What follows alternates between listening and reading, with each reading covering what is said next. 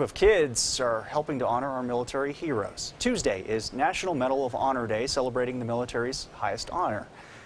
Those whose family tree stretches all the way back to the foundation of Colorado Springs took part in that ceremony today. KRDO News Channel 13's Carl Winder gives us a look. General William Palmer can be seen mounted on his horse looking over Colorado Springs on Platte and Nevada with his high school next to him. But the children of the American Revolution decided to remember the founder in a different way. He was the founder of Colorado Springs, did the engineering on the train. Thomas Jenkins and Seamus Rupke placed a wreath on Palmer's grave to honor him. The remembrance of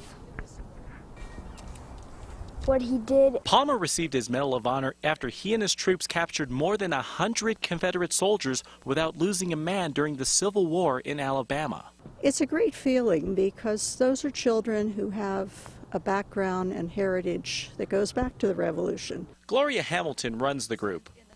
She feels the kids should learn about America's heroes since they have family ties to the American Revolution. To have them still remember him with some degree of honor and respect, I think is very important. Hamilton says the group is planning on placing wreaths on the headstone of each Medal of Honor recipient in the city next year.